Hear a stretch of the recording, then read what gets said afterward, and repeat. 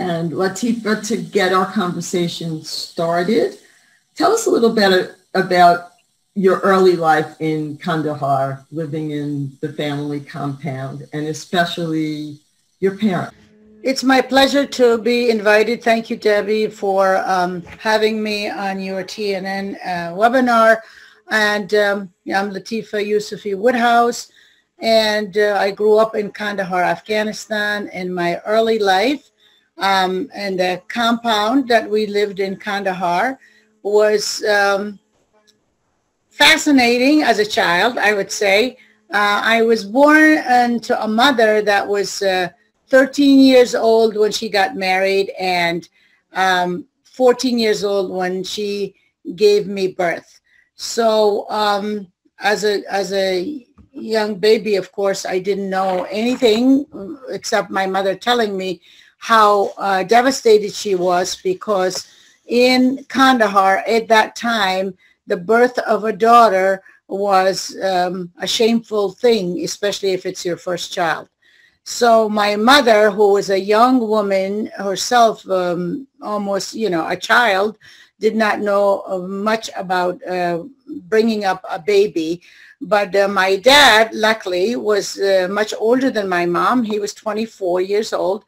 And with his support and attention, I, survived and I did well, although the family of my father, that was a big family. They all lived together in the household, which is my grandmother, my father's sister, my father's brothers, although the compound had different houses, but they were all interconnected. So they lived in their own quarters, but they would all come together for dinners and socializing. And they resented the fact that my mother was not able to give birth to a baby boy as a firstborn. And so from that experience, as I was growing up and, I noticed at age 2 and 3 that my mother was pretty much, not treated very well. But when my brother was born, it was a whole different story. My brother's birth changed the entire attitude of everyone towards my mom. And, it was quite interesting the way through my, eyes, that I saw how from very early childhood, women were treated and how women were diminished, basically, and treated as second-class citizen. So that is where I got my fire for women's rights and for how women should be treated. So does that answer your question, Deb? I guess it does. Now, your father was a businessman. He was more westernized than, I guess, a lot of the more traditional men in your village. How did that impact him and you? My father's first job was actually, he was a teacher. He was a teacher of geometry and algebra in his young days when, that's before I was born. But yes, when I was born and my brother was born, he was a businessman and a president of Chamber of Commerce in Kandahar. And he traveled a lot, all over Western countries and to Eastern countries like India and, the Middle East. Beirut was his favorite city.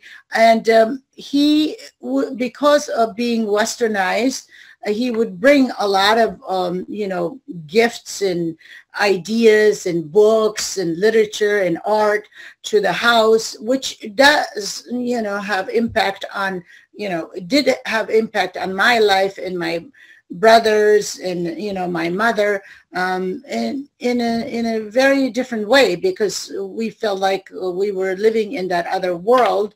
But again, it was Kandahar, Afghanistan. The community around us was not very civilized, and but the household was, and that made me also, because of literature and art and music, that, I got these Western ideas. And the first book that I read was Anne Frank's book when I was 8 years old. And I read it in English because I had English tutors all, from childhood. Like at age 4, I was taught Arabic and Persian. Pashto is my real native language. In age 6, I had tutors for English. So I happened to speak English very well from, very early childhood.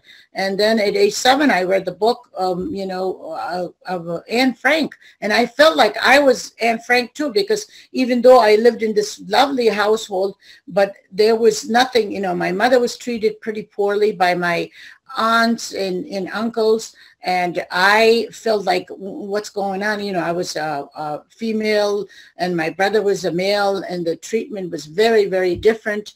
So even though, the treatment in the house was different, but my father's influence of his westernization in bringing the Western culture to our household really taught me a lot. And I found that only through education I could make, my way out to the Western world.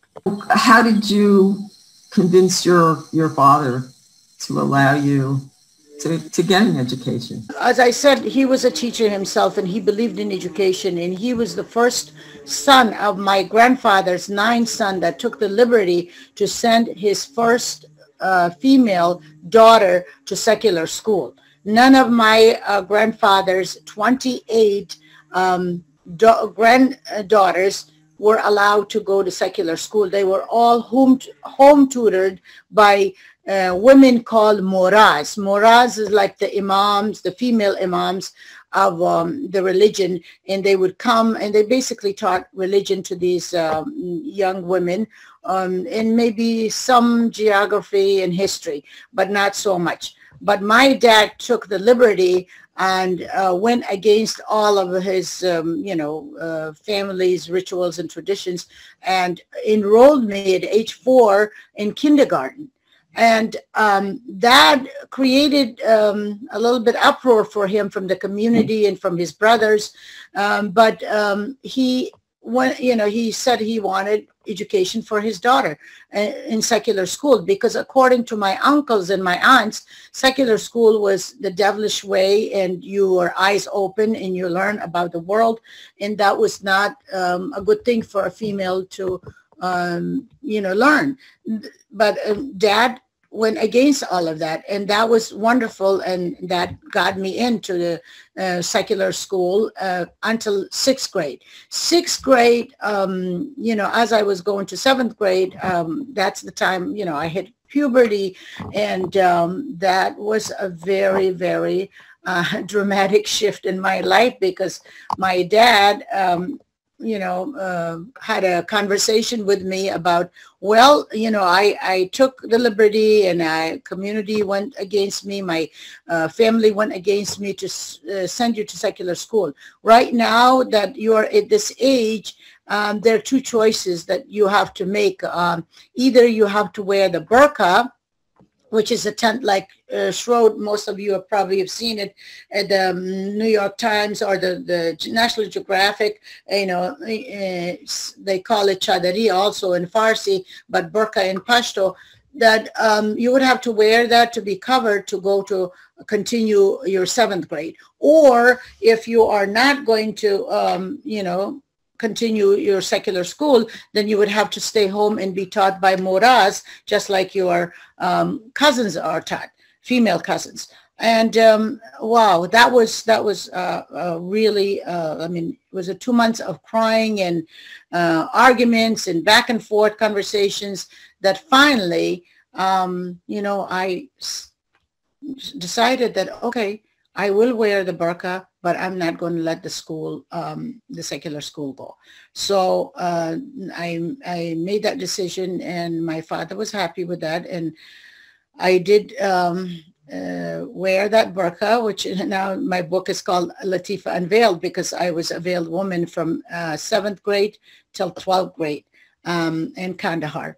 But through, of course, good friends and people from,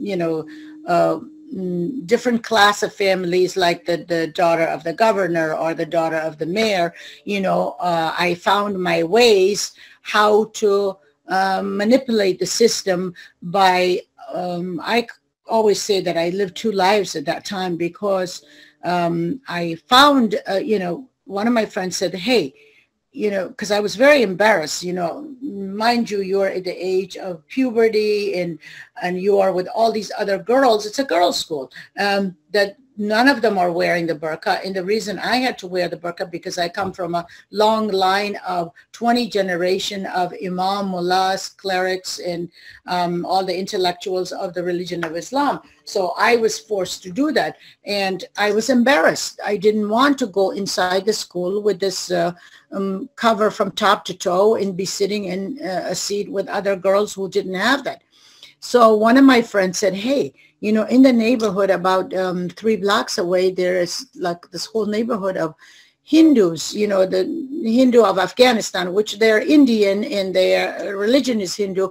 So why don't you go and, maybe they could keep your burqa for a certain amount of money and ask, and I'll go with you. And so she did go with me, and I said, fine, I'll do that. But I said, that would be a lie to my parents. And she said, well, what do you want to do? You make the decision. I did make the decision to lie about, what I was doing, because my parents required, and I agreed that I'll be wearing the burqa. And then I found this Indian woman's house and went to her house and had a meeting with her. And she said, look, I've heard that, that you speak English very well. I said, how do you know that? She says, oh, because Kandahar is a small city and people know about each other. And she said, we really need my 2 sons, they were young boys, 4th grade and 6th grader, that, they could benefit. I don't need money, but if you could tutor them. So that's how my whole journey of tutoring and keeping my burqa in her house every morning, because I was driven by a driver. We had a driver, and that's what life was in Afghanistan. My father had a car, but you never drive yourself. The driver drives you. The driver would drop me off in front of the school. Then I had to walk back to that Indian house and then leave my burqa there and then come right, during right after school, I would call my parents that, we have after school activity or whatever, and I would go and tutor the kids twice a week, and the lady kept my burqa. Well, that didn't, it did last for 2 years, but then in 11th grade, my driver found out that, I was doing that, that I was going somewhere else and leaving my burqa, and he said that he's going to tell on me, and that was another problem because, he wanted favors from me as a male, that, because first I promised him my allowance, and then that was not enough. That is a whole big, long story that I would appreciate if you could purchase my book to read about what a life is like, not only with all the oppression of, wearing the burqa and being afraid and living 2 lives, but now the driver is also making moves on you and want, to do things to you unless, you give in, and he will tell your father or your mother about what you're doing. So, it was very, very difficult, not easy during those years, the life that I lived. I was very, very happy in the school, what I was learning, but I always thought that there is a light at the end of the tunnel, and there is always through education. I saw my way through education. And by the way, we are just hitting the tip of the iceberg with these stories today. There's so much more in the book. It's really just her whole life, which I just think is so fascinating. Now, you were going to school at this point when you were a teenager, but other girls in your situation were being married off. right? Arranged marriages. Yeah, I mean, in those days, you know, like I told you about, my mom was married at age 13. You know, girls were married at age 13, 14, 15. Those were the ages. After 15, you were too old, you know. You were no longer a commodity to be sold. And, you know, in Afghanistan, there's that dowry thing, you know, it's a reverse of India. And in Afghanistan, the woman gets, you know, like the woman is sold for a certain amount of money or belongings, or, you know, all, you know, so the parents have to be given.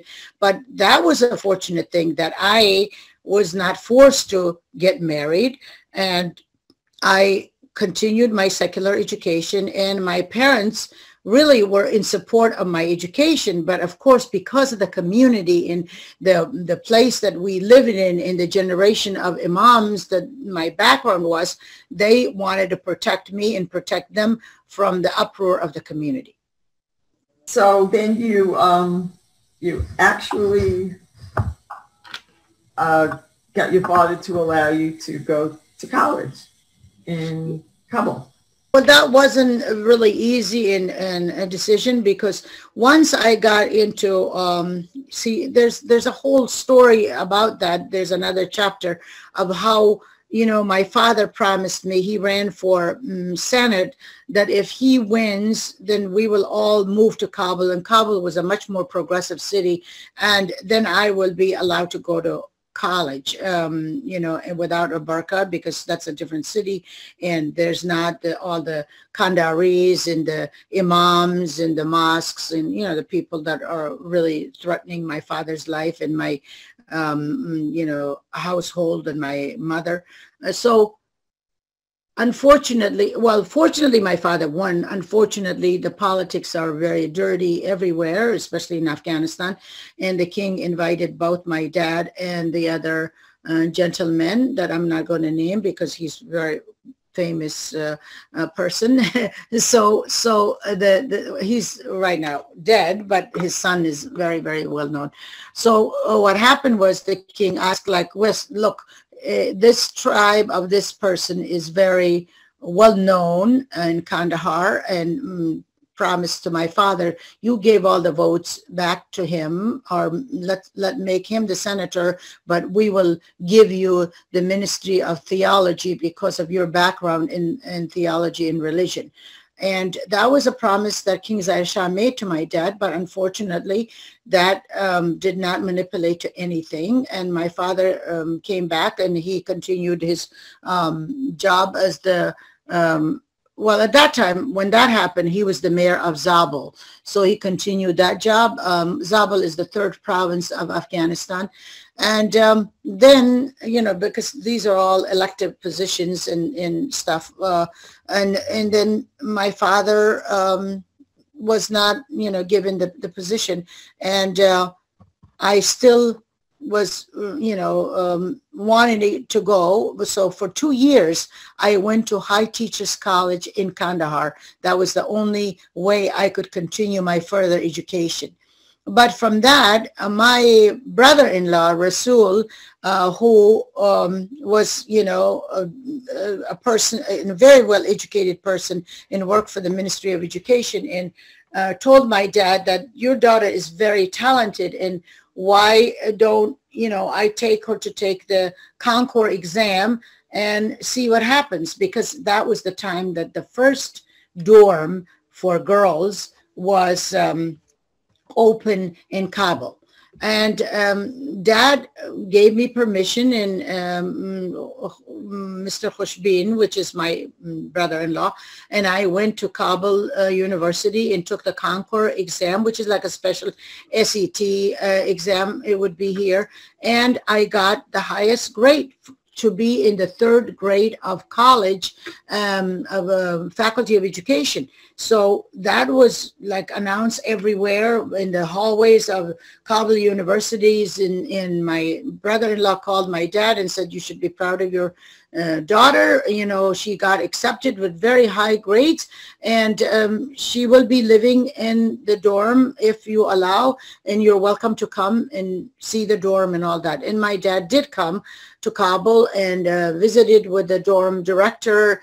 It was all girls dorm. He made sure he, you know, gave my curfew hours to the director and to the guards at the gate, that, you know, just for my own protection, according to my dad, that I should be home by or at the dorm by 5 o'clock, and I'm not allowed anywhere in the evening, and all of that was done. And I was the happiest person, and I went to Faculty of Education and got my my BA in teaching English as a second language. You were also helping teach Peace Corps? At that time, good question, because at that time, since I was speaking English very well, and I was a student at the Faculty of Education, you know, and before that, when I was in Kandahar, I had gotten to know, you know, I was a teacher. First, when I graduated from Zarguna High School, right away, since I was the third girl of the class in terms of grades, you know, there are like 34 girls. If you're first, second, and third, you get a job right away. So I got a job right away at the another high school that was called Ainolesa.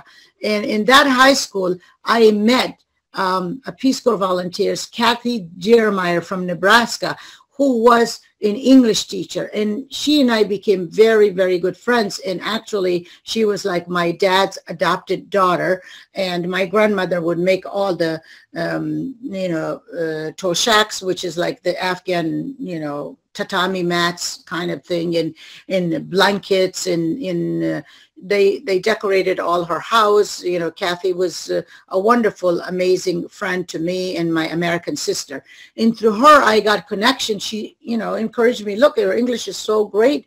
Why don't you apply for Peace Corps? And I did, and I got a job and got trained by the American Peace Corps office in Kabul to be an instructor for American Peace Corps volunteers and Kabul, and also be their cultural advisor. So through those venues, I had an opportunity to travel all over Afghanistan and be with Peace Corps volunteers and teach them. You know, this was men, women, engineer, nurses, professors, you know, and they came to Afghanistan, but they had these titles and these responsibilities to go to different provinces after they learned the language and the culture. So my job as a cultural advisor and a language teacher, which I taught Pashto and Farsi to most of them, was to take them around the country to show them. But I was not alone. You know, there was a whole group of us.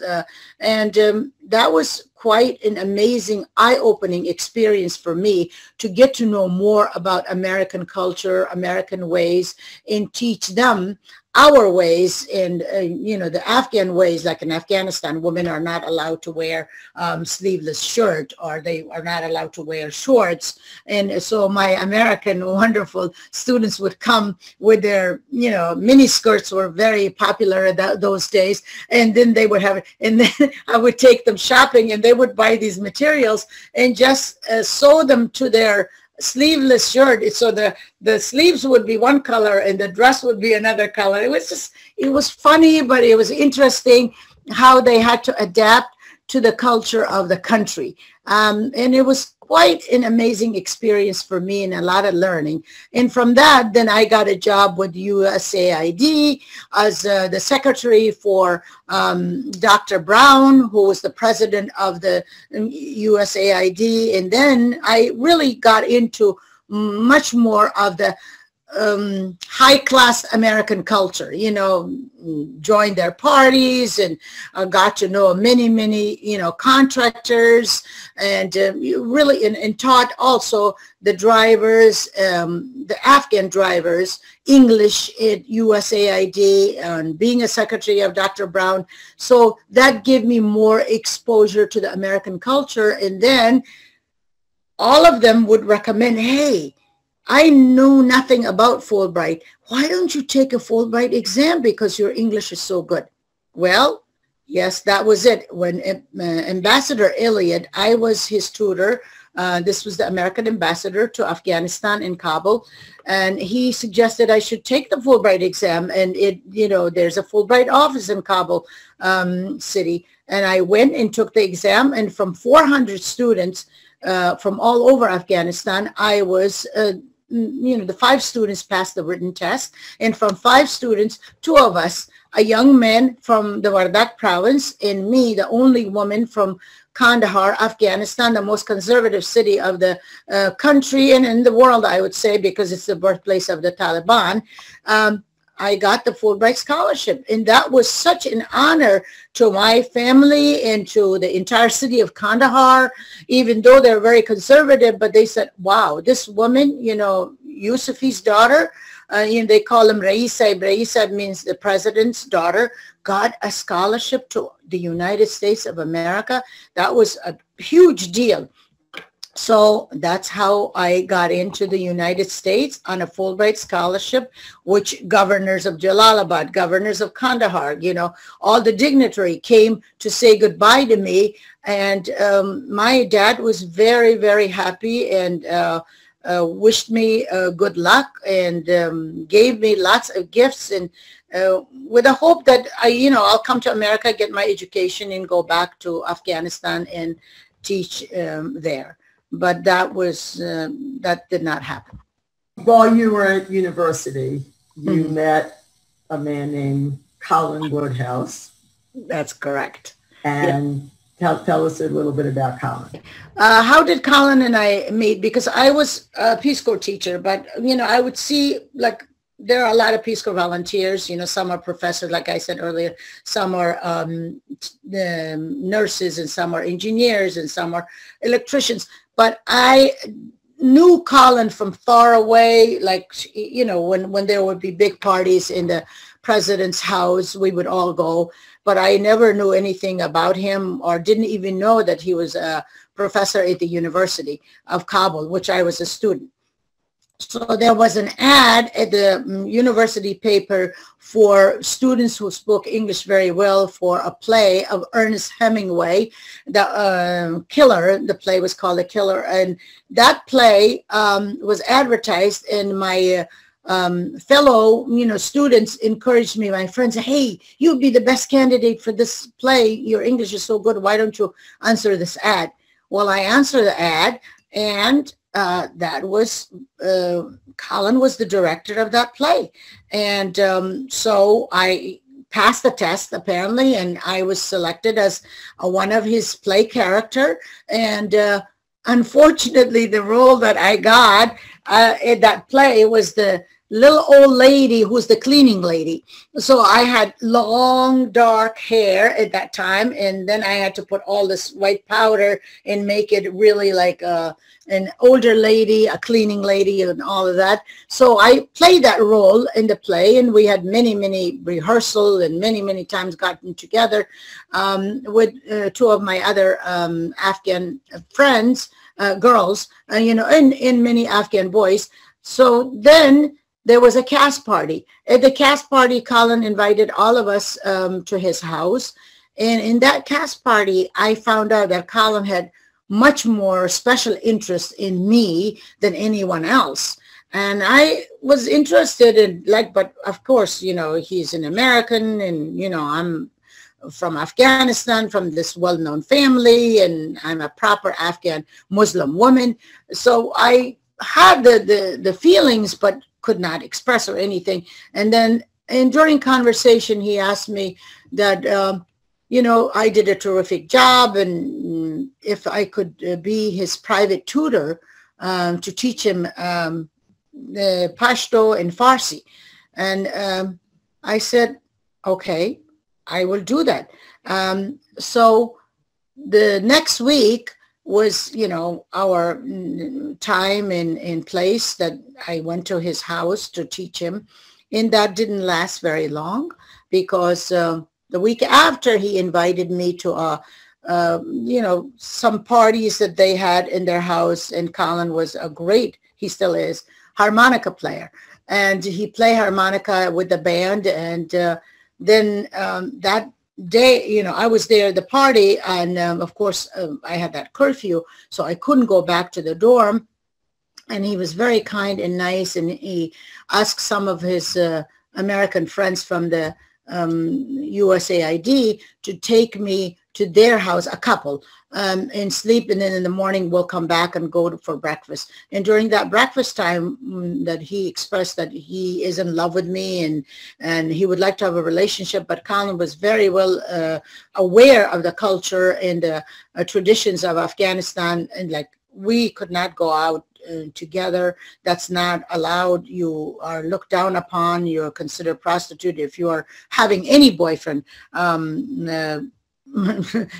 Especially if you have an American boyfriend who is not from your religion, not from your culture. So that was not allowed. But what we decided to do to see each other was through my brother was always our chaperone. And that's my brother Qasim, my oldest, I mean, not older than me, but the oldest right after me, brother Qasim. So whenever we went out, if we went out to a movie or we went out to dinner, Qasim would always be with us. And that's how our relationship started. So then when I took the Fulbright exam and I passed the exam, and of course Colin knew about this whole thing, and he was, you know, we were having letters. You know, he was back in Connecticut. He's originally from Connecticut.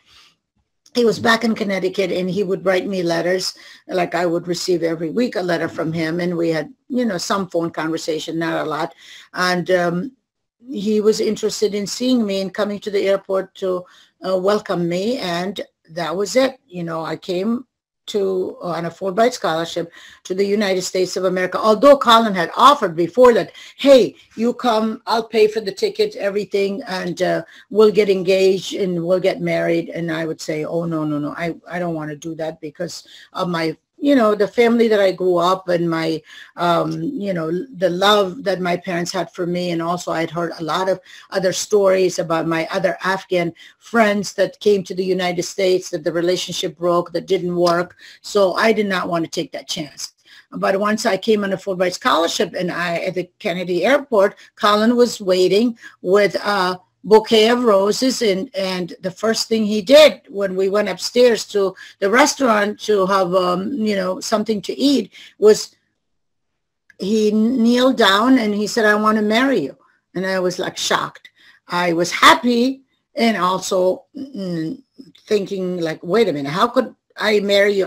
You know, I mean, I have known him for like 18 months in Afghanistan, but still I had just arrived, and my father, my mother, my family, you know, I come from a long tribe of Ishaqzi. And I said, well, you know what, I love you too, but I can't marry you because you are not Muslim. And that is when he said, look, because of you, I will, what does it take? I said, well, you have to say like, La ilaha illa Muhammad, so we have to be in the presence of an imam and all that. So he made sure that he performed that ceremony with the only one mosque at that time was in Washington, D.C., and the imam was Imam Faisal. If you've all heard the name, Imam Faisal, Rauf Faisal, who's wanted to build the Ground Zero Mosque, was his father. I didn't know that. I found that later on. He was from Egypt, and he was the only imam in Washington, D.C. that we went, and Colin did the ritual and signed the paper and was invited to the Islamic faith, because in Islam, you cannot marry a man from another religion, but a woman, I mean, a man could marry a woman from another religion, because those are all Abrahamic religions, and any woman could marry Jewish, or I mean, any man could marry a Jewish woman or a Christian woman, but a woman cannot. So then I was happy, and I said, oh, I'm going to send this to my father. My father would be really happy, because there's a belief that if you invite an infidel to your religion, your seventh generation will go to heaven. That's a belief, that the Muslim belief. So I was very happy, but my, you know, knowing me, I told all, at that time I was a teacher at Bridgeport University, just a part-time teaching, and Colin was a student advisor at Bridgeport University. That's before I go to my school. I had like a subbing job, you know, for a few days. And I told the students that Colin has become Muslim, and these were all Arab students from Saudi Arabia, from different, you know, Egypt, different countries. And they came on a Friday, knocked on the door and said, "Hey, brother, we have heard that you're Muslim. Come." And Colin said, "No, thank you." And Colin tore all the paper, and it was unfortunate. And I had to cry because I didn't even get to send it to my father. But that was how it ended. But listen, I was committed to Colin, into our love, and we got married on August 20th, 1977. In Stratford, Connecticut, and we're still married, and it's been 44 years. And since then, I've had 5 wonderful children, and I am an Afghan-American mother of 5 amazing children that I'm proud of, and a wonderful husband who's very supportive and great than any other Muslim man that I could have married in Afghanistan or anywhere else. So basically, your family pretty much disowned you. Yes. And you had, other than I think your brother, you had like no connection, no communication with your family for, you know, several years. And then what happened in 1979? What happened in 1979, as you all know, that the Russian took over Afghanistan, and once that happened, and you know, my 2 cousins were executed. One was a cleric of the entire city of Kandahar and very well known in the whole country of Afghanistan, and he was invited by the Taraki government and thrown out of the plane. That's how they killed him. And the other one became a Marxist, and he was also killed later, you know, and they put him in jail during the other president time, and both Marxists, the presidents, they were pro-Russian. So my father, who was also a well-known person, and they were after him to, you know, assassinate him, he had to flee the country, playing a role of an old sick man with the support of the Pakistani embassy. He had to come from Afghanistan to Pakistan with the help of my brother Qasim, because this old man, you know, through the border, he had to wear a mask and pretend that he was very sick. And then he came and joined the freedom fighters in Pakistan, and he was one of the leaders in exile in Pakistan in 1979. And then 2 years later, a year later, in 1980, I got, I thought my parents, from 1977, where I got married to Colin, and then the Russians were coming, and the news was all over that, you know, many people were assassinated. I thought my father was gone. My family was demolished. It was the worst time of my life in terms of, you know, my marriage with Colin because of love, and then I left my loving parents and my home, and what is happening to my country, to my parents. I had no news from them for a year almost. And then after a year, the paper, you know, the news from my brother by letters would come, we're okay, you know, it's very dangerous here. We don't know from day to day if we are going to be alive or dead. And then that was in 1979 that my dad, with the help of the freedom fighters and my brother Qasim, came to Pakistan. And then one day, Colin brought a telegram to the house and said, "Hey, you know, there's a telegram from your father. This is after I'm thinking that my dad is gone and dead, and there's lots of tears. And I attended new degree in counseling and guidance, and, you know, just to be more whole and not go down the drain for my own health. I was getting counseling, and plus also was getting a master's degree in guidance and counseling. And my husband came. That was when my daughter was born, Jessica, and she was only like 2 months old. That your father is, you know, needs your help.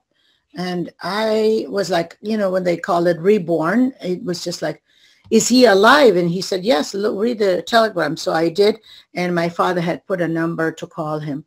And it was, you know, like their time and our time is different. There's 9 hours difference. So I did call.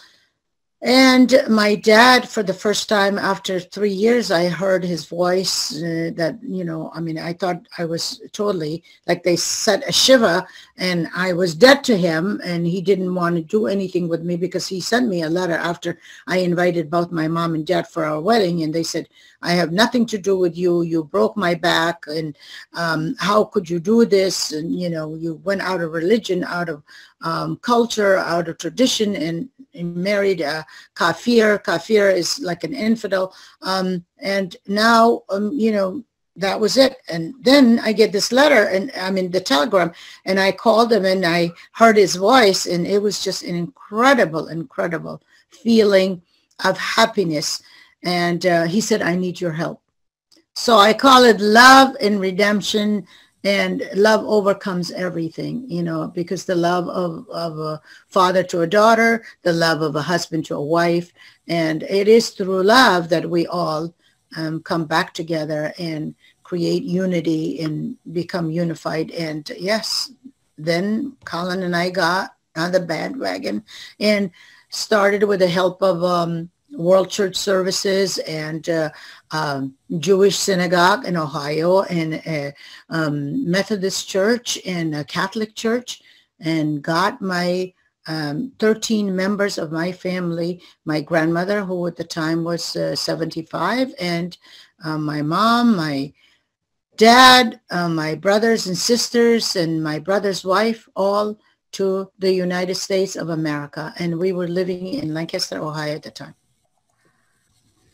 Yeah, this is my father when he was young, and he was the president of Chamber of Commerce. Actually, this is right in front of his office that he had taken this picture. And I was very, very proud of him for his progressive nature of how he gave me the life that I have today in many ways, because if it wasn't for his push for education for me, I would have been dead and gone. So you know, that's my dad, Muhammad Nabi Yusufi.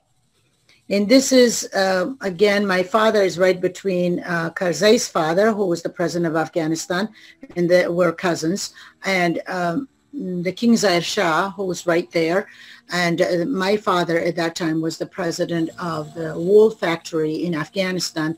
And it was the first wool factory. And there was a ribbon cutting that my dad invited King Zahir Shah to come and cut the ribbon. And that was also a dramatic shift in our life, because my mom, for the first time, had to take her burqa away and welcome the king to our city, Kandahar.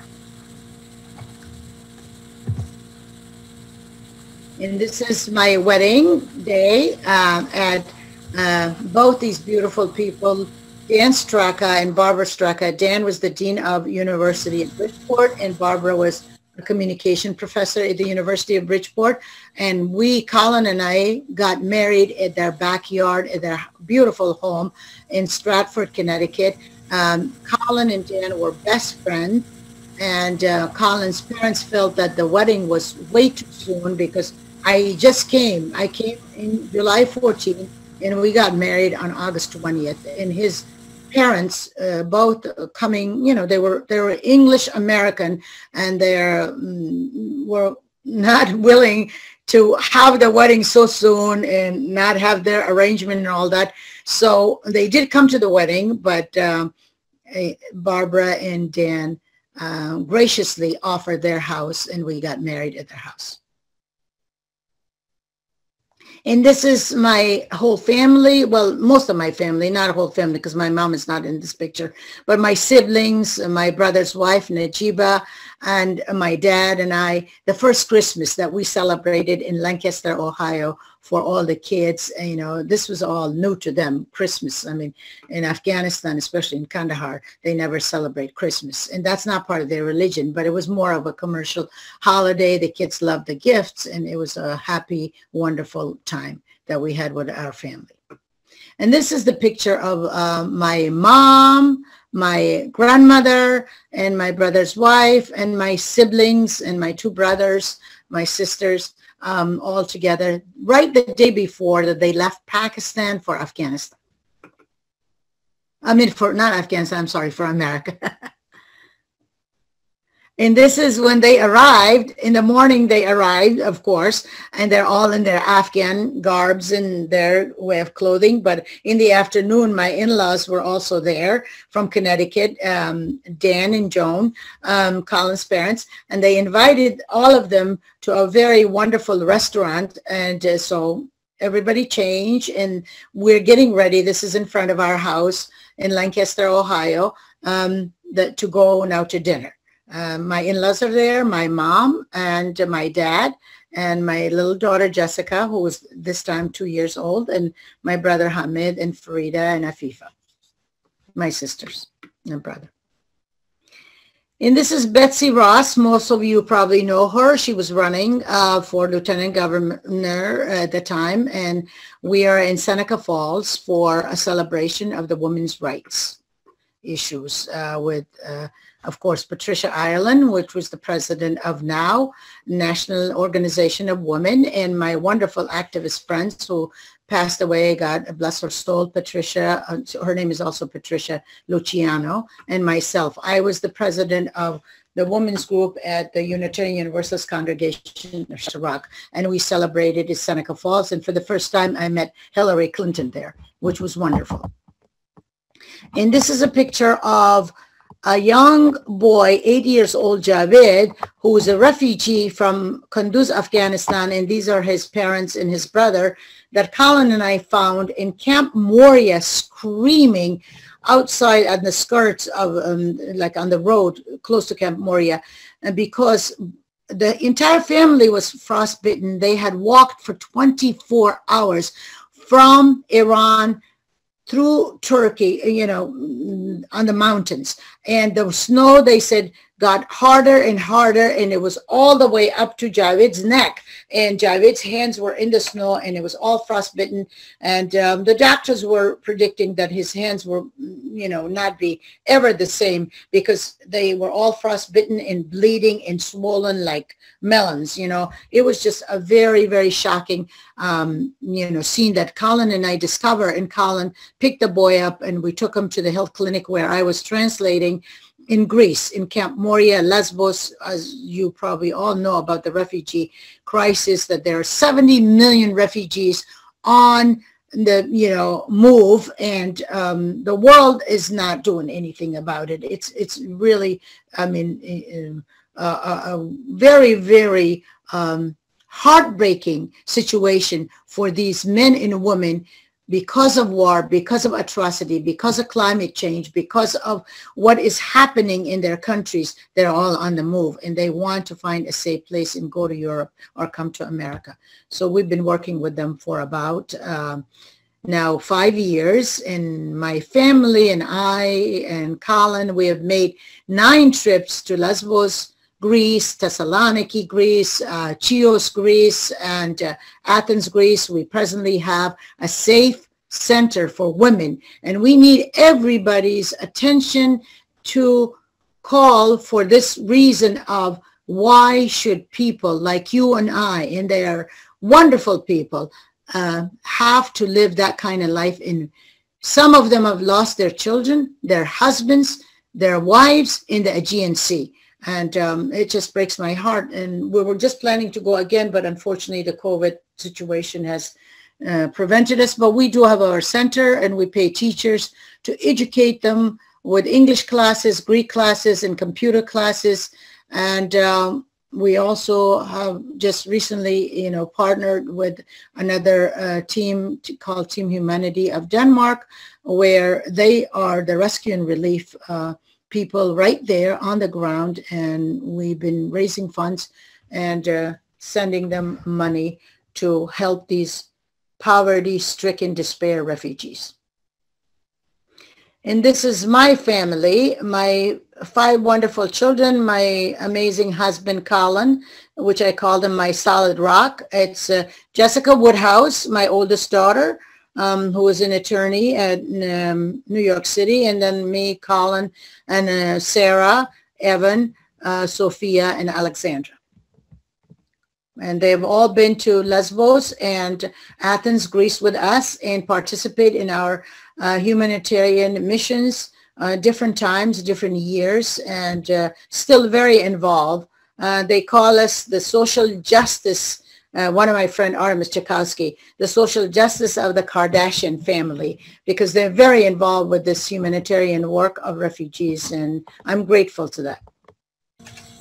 And of course, this is my book, Latifa Unveiled, by Latifa Woodhouse, which was just recently in September, published on Alan Kurdi. Alan Kurdi was the young Syrian boy that was washed to the shore on the Aegean Sea, and that made the news all over the world and in the United States, and that is what motivated Colin and I and my children to say, wait a minute, we are a member of the Unitarian Universalist Congregation of Shelter Rock. We have made a difference through the Shelter Rock, amazing work because of being Unitarian, and also the blessing that we have with the money that Shelter Rock has. We've made a difference in the Pentagon Papers. We have made a difference in many advocacy and difference in the elections of the United States. There's a lot of money given to very good causes, workers' rights, human rights, through our congregation. And we said we cannot sit still. But Colin and I and my children, we start our mission on our own. Of course, the congregation helped and gave at different times $200,000 through our service committee, which is the Unitarian Universalist Service Committee, to the refugee crisis. And they give money to all crises through our large grant program. But this is our family foundation called Share Humanity USA. And please do go to sharehumanityusa.org, which is our foundation that started in 2017. And we need everybody's attention, everybody's help, because it is working for refugees, all refugees, in Greece, in the Balkans, and everywhere else, and also in the United States. And that is what our work is right now, for rescue and relief, and also for stability, and giving them, not giving them a fish, but teaching them how to fish for themselves so they could have stable life like we all have. Okay, we are actually out of time, but I'm going to take a few extra minutes because we have some really great questions. And if you could just answer them briefly so everyone, has a chance to hear their questions. Susan is asking what your dad's educational background was and how was his relationship with your mom. How did he treat her? Okay. My dad's education background was he had gone to college, and he was sent from Afghanistan to Al-Azhar University, which is in Egypt, and his background was mostly in theology, but he was very bright. He taught social studies, he taught algebra and geometry, as I said before, and he was the headmaster of the school, and then became the principal of the school, and then after that he got involved with politics, and he was the president of Chamber of Commerce, he was the mayor of Zabul, and from that then he came back to the United States. And in the United States, because of his religious background of his 20 generation of his great grandfathers, the community of New York And from all over the United States, the Muslim surrounded him and said, "You are our imam." So they bought him a mosque in Flushing, New York. And for 25 years, he was the imam of that mosque and did a lot of wedding ceremonies and funerals. And he was very involved with the politics of New York City, through Collins. Collins was a commissioner for New York City, and he met with Mayor Koch, and he established relationship, and always he created an Afghan immigration Islamic center for the Afghan refugees here in New York.